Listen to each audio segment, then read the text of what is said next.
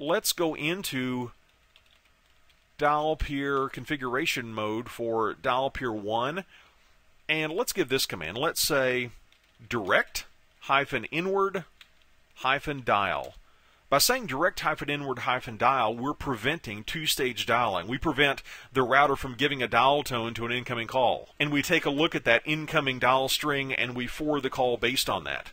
So let's place the call again. Let's go off hook and dial the number again. And that time the call goes right through, no problem. And another tip I want to give you about a dial peer is I want you to understand how a dial peer forwards digits out of a POTS port. Here's the interesting rule. When a POTS dial peer is forwarding digits out of a port, by default, the digits that get forwarded out to the PBX or the PSTN or whatever we're connecting to, by default, only the digits that match a wildcard are going to be forwarded. Take a look at this example. I've got a dial peer pointing to a destination pattern of 999. By default, all of those digits would be stripped off. So to overcome that, I've said forward-digits all. That's going to say forward all of those digits. Let me give you another example. Let's take a look at our dial peers again.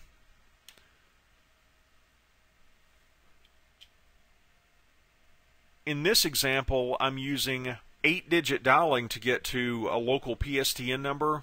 I'm pretending this router is in another country. And notice I'm giving the destination pattern to call out to the local PSTN. I'm saying 9 to get an outside line, and then in brackets I have 2-9, meaning that that second digit after the 9, it can be anywhere in the range of 2 through 9, and then that's followed with 7 other digits. And I've said forward digits 8.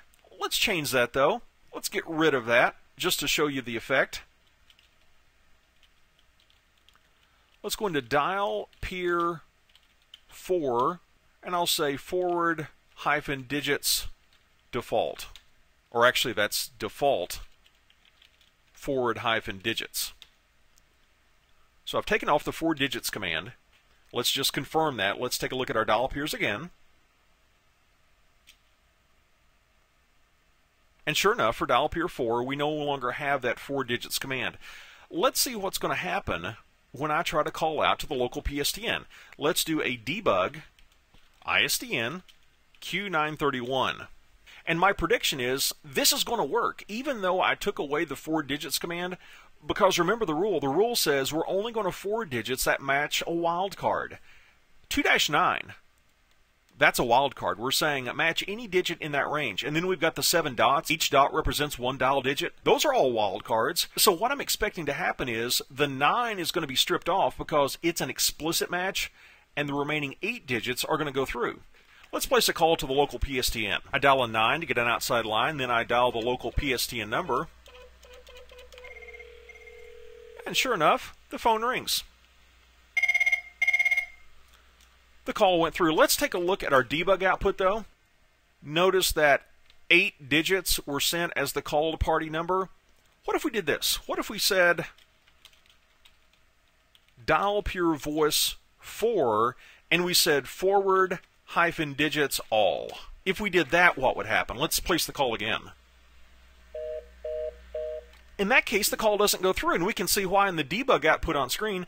You see, the 9 is still there. It was not stripped off. How come it worked before when I didn't even have a 4-digits command? The reason it worked before is because of that POTS dial peer rule that we were talking about. The default is we're going to strip off explicitly matched digits. By default, we only forward digits that match a wildcard. So to fix this, we could just say default forward-digits, but as a good practice, I like to be able to look at my config and see exactly how many digits are being forwarded. So I want to say forward-digits 8. And once we do that, we should be able to place the call again. Let's give it a try. And it was successful. And we can see in the debug output on screen, we're only forwarding those 8 digits.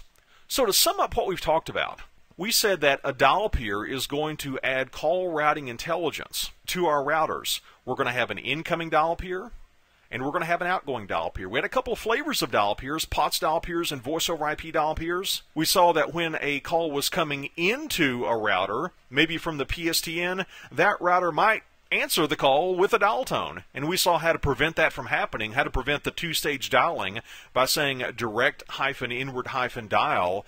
in dial peer configuration mode for that incoming POTS dial peer. And also, we saw how a POTS dial peer did digit stripping. By default, it is going to strip off any explicitly matched digits, and only wildcard matches are going to be forwarded. We saw how to overcome that with the forward-digits command. At this point in our video series, we've seen analog voice ports, digital voice ports. We know how to influence a call to go out of a voice port. However, can you see that we might need to do some digit manipulation when we do this? For example, when that call was coming in from the PSTN earlier, it might have been coming in with an 8-digit dial string, but I'm only using 4 digits inside of my network. I needed to strip off those leading digits. Or let's say I'm trying to call 2222 as we have on screen and the WAN is down. Is it possible that I could divert that call over the PSTN as a backup? Yeah, I sure could. But if I sent the call over the PSTN, I don't think 2222 will be enough digits. I think we'll have to add on maybe a 1, maybe an area code, maybe an office code. So when we go an alternate path, that's another reason we might need to add on some digits, do digit manipulation.